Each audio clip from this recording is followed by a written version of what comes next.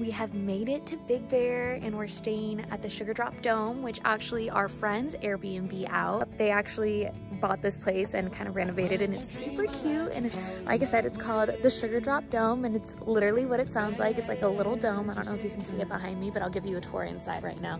And it is so cute. I can't wait to stay here tonight. It's gonna be such a fun time. Let's go.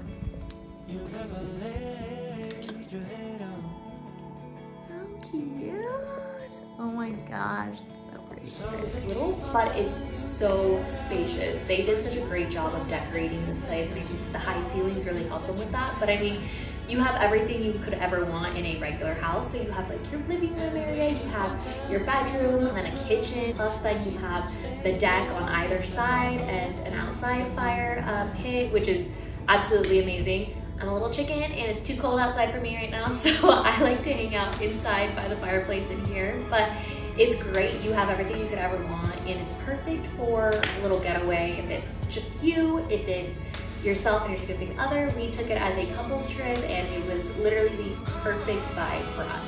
The Sugar Drop Dome is here in Sugarloaf, Big Bear, and it's about 15 minutes from, you know, the city, from the village. So it's not that far of a drive. It's actually very convenient because you drive into the city, find parking where you need to, whatever, and then you can get out fairly easily and you're on the outskirts. So it's really nice. Plus, on the way in, you get to see all of like the different places to eat, and you're getting to see everything that is Big Bear. Because I'm ready to go skiing.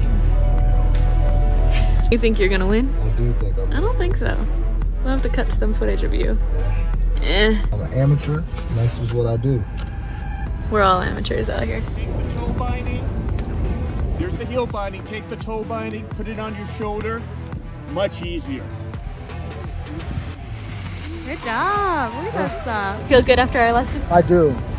I do, especially with his words of encouragement after. Sam was really good too. Sam was really good. Brian and Sam as our instructors.